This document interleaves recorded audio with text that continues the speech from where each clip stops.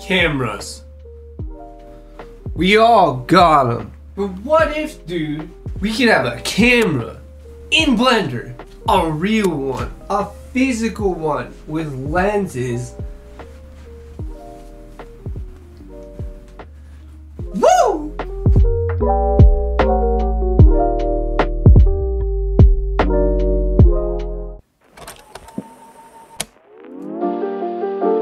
Welcome back to the channel. Today we're going to be talking about virtual camera lenses. In particular, we're going to be talking about Leica Summilux 50mm f1.4 lens that I use, which is a roughly $4,500 camera lens that I use the actual patents to recreate the lens in Blender and then render the scene through.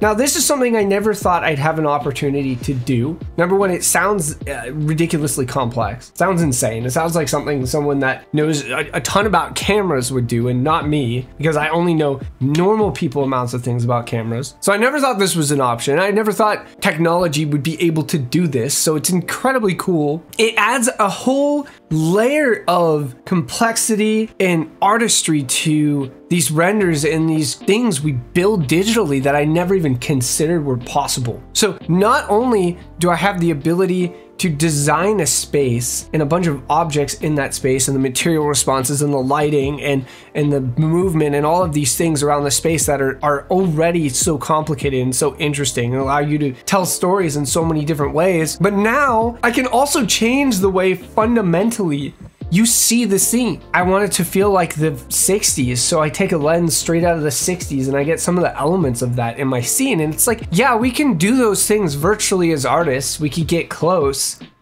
But actually just being able to simulate it is so cool. Dude, this is like actually one of the coolest things I feel like I've ever had the opportunity to do in Blender. I'm not going to get into details about how you can do this. There's an awesome video by a YouTuber called Zircon that was inspired by another video from another YouTuber who made virtual lenses. Zircon made a video explaining how you can create lenses in Blender with a step-by-step guide. And so I'm gonna put this video in the description. Check it out. It's awesome. It covers basically everything you'd need to know to be able to do this too. And so I'm not going to explain that in this video. Instead, I'm going to explain how I utilize this in my scenes and how I took the patents for a $4,500 camera lens and turn them into using the actual refractive index of each of the lenses and the shape of each of the lenses.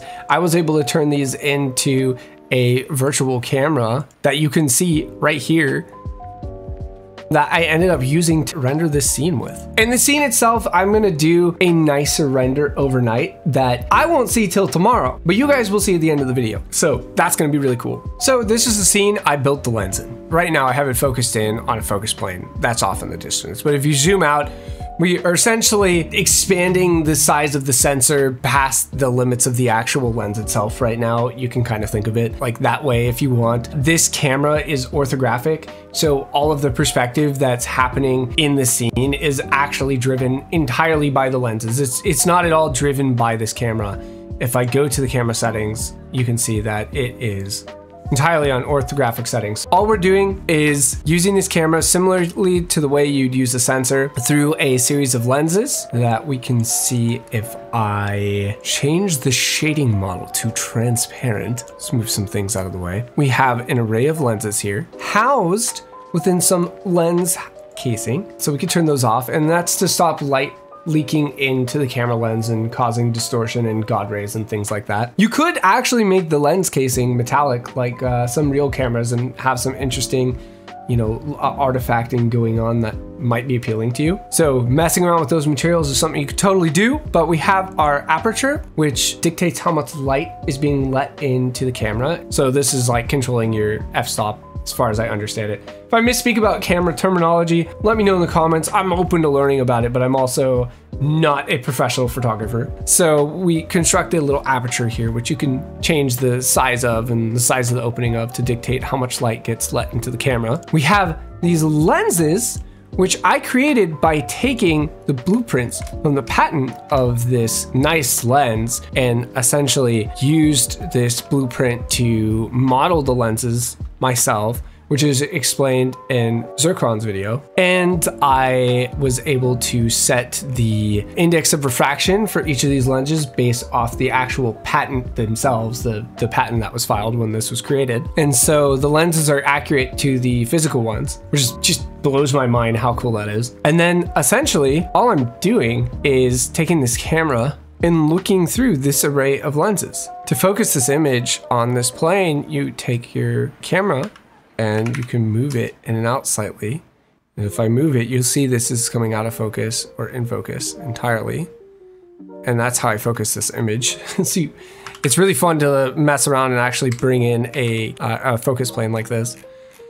So that's the camera. I essentially took this structure and I scaled it down to be the size of a real camera using a mannequin, you know, just relative scaling, not perfect. And then I saved that project. I saved the collection. We get out of there. We're in here in the project I then imported this little camera to. I put it in position where I wanted to render my scene from, my girlfriend's scene from.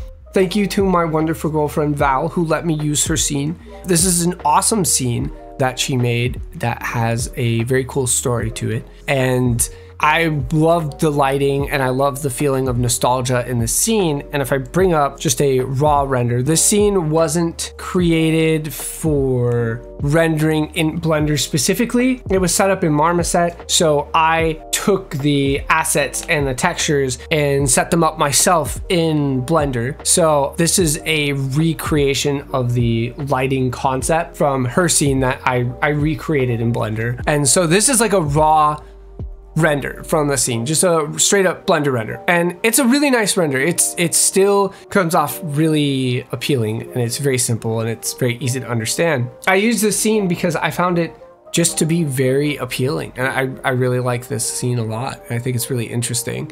And I was like, well, I have my own scenes I could use this camera lens on, but this one immediately popped out to me as something that can super benefit from this lens, especially given that it has a really shallow depth of field. It's a 50mm lens, so it's very natural. It feels like you're looking through a human perspective. And I thought to myself, well, if we take that lens and we put it in this scene, what kind of results are we gonna get? And because this scene is really capturing a moment in time, it's a feeling of someone's letter they're writing to someone else while they're carving this little toy for a child in a train. You know, it's like a passing moment. It's meant to capture that moment in time. And this camera lens, with the amount of distortion it creates when you pull out the sensor to be, you know, not cropping in enough, and so you get that heavy duty distortion around the edges of the render in this hardcore depth of field that feels almost ethereal. Putting those features together in these really interesting distorted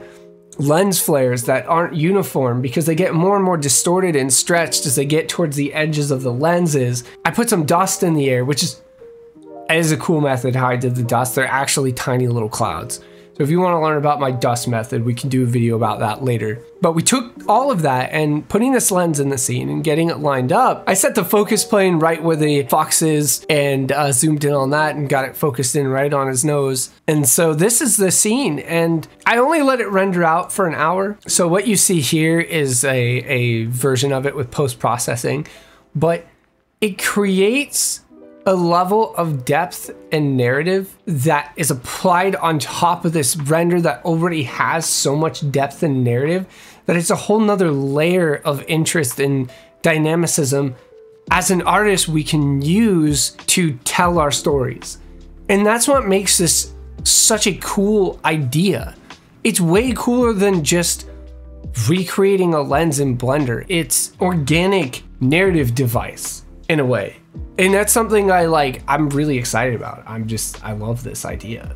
I'm so excited about using it. I guarantee you there'll be plenty more videos about this to come. And I also really feel like even for all of my own personal renders, there's going to be this, I'll be using this. I'm gonna be making many more different kinds of lenses. And for many more different kinds of circumstances, and some of them with not so heavy depth of field.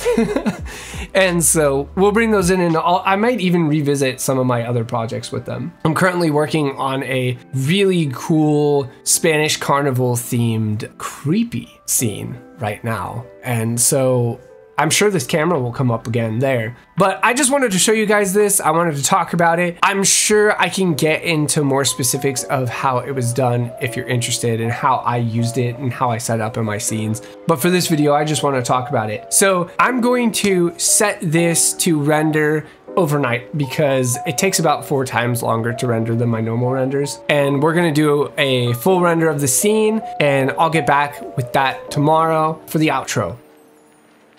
It's the next day.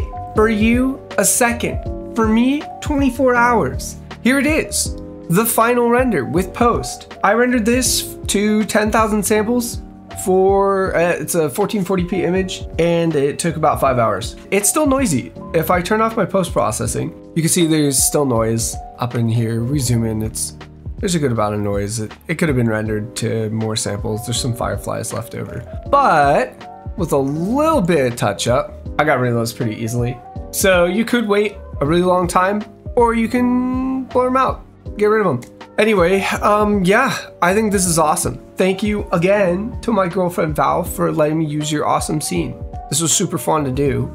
And this is the start of a really cool new approach to 3D. And I can't wait to do more of it. Without further ado, I will give you back the rest of your time. Thank you for sharing it with me, and I will see you in the next video. Peace out.